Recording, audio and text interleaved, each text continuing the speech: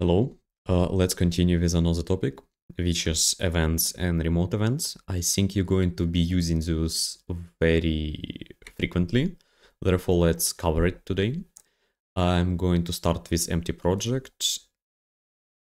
Let's install the Rojo, let's install the dependencies, and let's compile the project. Enable Rojo and connect to Studio. So let's take a look at the bindable events first. It's going to be on the server. First, let's create the bindable event, this instance. We doing it like in regular Roblox, but instead of writing new at the end, we're going to write new before we created the instance, like the class. It's just a reminder. And we're going to create a bindable event. First thing, it's like in normal Roblox, we can connect to event. Let's use, in this case, a arrow function. We can, of course, use like a normal function, but I will not recommend it since it's like more wordy writing like this. We can just write equals and bigger than, right? So let's just print that it got fired, this event, and we're going to fire it. But just in case, check whether it's connected. Okay, it's connected, so let's start. And we get the signal that it's fired.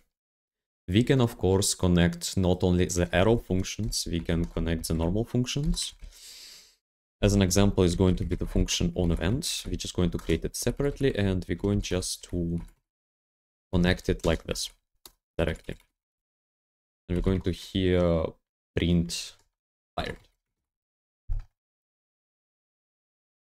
Let's test. Fired. Perfect.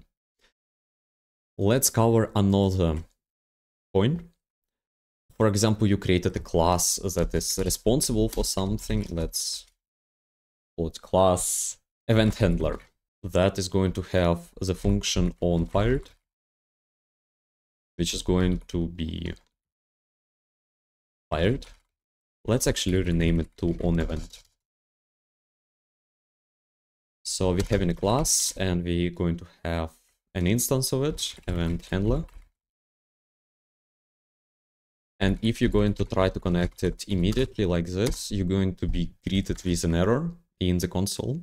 That means that we are not able to use the functions directly from the class. We have to create a wrapper for them. That means we have to wrap it in arrow function or normal function, whatever you would prefer. And we have to call it as well, like this. So let's test it. Fired as well works. This is a little bit redundant, I think, since you will be usually connecting only arrow functions. But there could be a case like this, and we covered it. All right, we can pass, of course, the arguments here. Let's say that we're going to pass 1 and a as a string. So now we're not going to receive the arguments, still fired. So we put the arguments. And now what we can do is to receive it here. Let's just do AB, 1A. First thing, let's just say it that it's add event. And it's just going to return the sum of them, A plus B. First, you're getting error in the console that you cannot add A and B because any is not supported, and by default A and B is any. So we have to assign the type for them. We're going to say that A is a number and B is a number. Right, now we're not getting error, and we're going to replace here A with 2. We're just going to print the sum, 1 plus 2 is 3. What if we're going to put the wrong argument like A? What's going to happen? We get an error, and we could prevent it directly here. But you see for now that it's not giving us any info that we made a mistake and put like string. The event doesn't even know that we have to put like A, B numbers. So that means that we can just put any amount of arguments. That's not what we're looking for. And we're using TypeScript to provide additional safety. So let's correct it. So first, we're going to see that bindable event has a generic. T extends callback. That means that we have to provide callback with defined arguments, like what type of each argument should be. And then it's going to type check. So let's do it. We're going to say that it's bindable event. By default, it's callback that takes any amount of arguments and returns anything. So it could be any function, but we could say that this function should accept first argument as a number and another argument as a number as well. And since it's a function, it has to have a return type. So now we get in here an error. You see, expected 2 arguments, but got 1. So now we're going to add the second argument and we're going to see that it's working. 3, see it perfectly. What if we're going to put the string here? No, doesn't work. TypeScript prevents us from doing this. What if we're going to say that here b is the string? Yeah, you see, function is not compatible anymore. So the function should have the same types defined in the bindable event, but since this bindable event is defined with generic already, we could just remove the types from here, and these variables are not going to be by type any. It's just going to infer the types from here. And let's try adding another argument. You already see that it's not assignable since C doesn't exist here. So we're getting massive improvement in type safety. Let's just test it once again. Perfectly working. We can, of course, try it with normal function on event. Here we have already to define the types because the function itself doesn't know what it deals with. We're going just to steal that line and put it here and connect to that function on event. Again, works. Then we're going back and we're going to tell that b is a string. Oh, again, doesn't work. TypeScript prevents us from doing it. Okay, since we reviewed the bindable events, we're going to... Actually, let's look at another thing. In Lua, you know that you are able to pass like arguments with 3 dots. In TypeScript, you're going to meet an error. The problem with that is that you have to add the name to the 3 dots and you have to say what it is. So we're telling that arguments are unknown. It doesn't yell at us because it's still compatible since we can put 2 numbers in unknown array. And now let's print the arguments. So if we're going to print the name of it, it's automatically going to convert to the table. In Lua, it's something going to be like data table and 3 dots inside. In TypeScript, you define that right in the function. So let's print arguments. So we got all of them. But what if we want to do analog in Lua, like print these 3 dots? What we're going to do in this case? In that case, we're just going to write these 3 dots here. It's like the structuring of that array. And let's see, instead of array, now we're getting simply numbers. And we can as well check how it compiles all the time. Like we take in 3 dots, we put in that in a table, and we unpacking it. I think the compiled code is not that complicated as you think, and it's quite easy to debug. You just have to read the names, whatever you did, like event, fire, because it's like the same thing as you did here. You created function, event connect, and you fired. And as well, the TypeScript unfortunately doesn't put the types inside of the Lua. So if you want to make some kind of package for Lua people while using TypeScript, you have to define the types yourself. All right, let's go next. Next one is a remote event, more interesting one. For that, let's create a file called events. Created actually with a big letter, and it's going to be a namespace. It's renamed to events, and for that we're going to create the utils. The function is going to be called define event. I am going to explain in a minute. So default function that is going to be this event that is a name string and parent that is going to be instance. The thing, when we dealing with client and server, and we want to create like event not via studio by hand, we can like create it by code. So we have to create it on the server, and on the client what we have to do is just wait for child. So first thing we have to install is roblox-ts services. That is quite important. Or you can just do game like get service, run service, something like this. But we're just going to use the services. So let's enable the compilation once again. We're going to tell if run service is client, then we're going to parent wait for child event name, and we're going to return it. If that's a server, we're going to create an event. That is going to be a new instance remote event to the parent, and we're going to do event name equals event name. We're not forgetting this step since the instance looking for event by the name, yeah, and we're going to return this event. And as well, one thing we're going to see that it returns instance instead of remote event.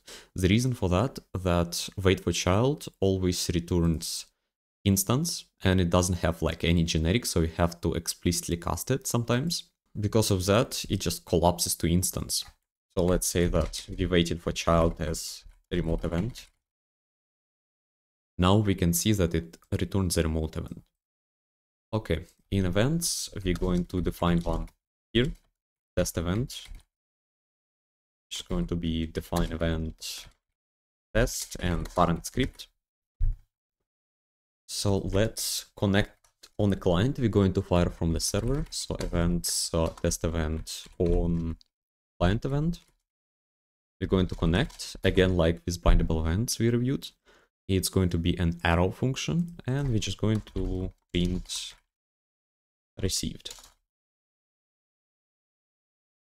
And on the server, of course, we're going to do task.wait1. We're going to do events, test event, and we're going to fire all clients with arguments like 1a once again. It's compiled, let's start. And on the client, we're getting received. Even we can print what arguments we receive on the client. Let's just do that thing without defining any types. Unknown, and I just comma arguments. Like this, let's test. Received 1a. Perfect. Now let's try the same thing as with bindable event. To use generic to put the types of the values that we have to send. Let's go to define event and change something. We're going to add the generic. Probably we can do function, but let's do it in a little bit other way. So extends unknown, array of unknown, and it's going to return the remote event, which is going to be a callback, arguments t, and going to return the void. Perfect. By default, it's still any, right? So now we can tell which arguments we can send. Define event, let's say a is number, b is number. So we have to define that in array, since we already told here that it's going to be an array. Otherwise, there's not that much methods that you can just put a bunch of different numbers like number string. Now on the server, you see we already get an error with type checking that a is not a number. Let's just put a number. And let's say that it's a remote sum is going to be a plus b. We can check already that a, b are numbers automatically because we defined it here. Without this, let's remove just for a second. A is unknown and b is unknown, and we cannot just add two unknowns together. So again, TypeScript holds our back. Right, let's try. Remote sum is 3. So everything worked perfectly here. Now, what if you're going to fire from the client to the server and you're going to encounter one small error? Let's do it first. Fire server, let's say 1.1, 1.2. On the server, we're going to connect to it. On server event, connect. We're going to get the player, A and B, and we're going to print A plus B. Again, remote sum. First thing, we get an error. The AB unknown, even though we provided the type. The reason for that is that if you have a cheater in your game and he has access to like remote events, he can send whatever he wants. Like he can send string, like table, and whatever thing. For that, we have to manually check the types of these values. For that, we can use a small macro like type is. Let's first type is a number. Then we're going to return, and if not type is a number, then we're going to return. So now we disposed of error because we checking that A is number, B is number, and type is a macro for type of A equals the number. But in this case, just not equal since we have not at the start of if. Okay, now we getting 0 errors. We play. The remote sum is 3. The perfect. One thing, yeah, that could be annoying if you're going to use only vanilla remote event, because if you have more complex data, let's imagine that you have to send itest data with value 1 that is a number and like value 2 that is array of strings, right? You have to check it like manually by hand. Like you have to take every value, you have to check whether it has value 1, value 2, whether it test data is even the table, and whether each value in the value 2 is a string. You have to check it manually by hand to get this type safety. Or there is a small hack, of course, that you can just bypass it altogether, like constant arg0 equals a as number. So again, you explicitly just casting it to the type, which is not that recommended, to be honest. So for complex data types and this, there's a lot of packages that's just going to solve that thing automatically. That means they're going even to type check it for you. That means that if the player just sends string, it's going to not pass. One of the packages is going to be Flamework. That is like very big package that includes not only networking but a lot more to it. So we're going to discuss one day about it, and I'm going to show how it works. But for now, since we're looking only at the basics, let's just go with the basics for now, and in a couple of videos I'm going to show you a couple more packages that are going to speed up the workflow that you're having like with vanilla TypeScript by a lot. And yeah,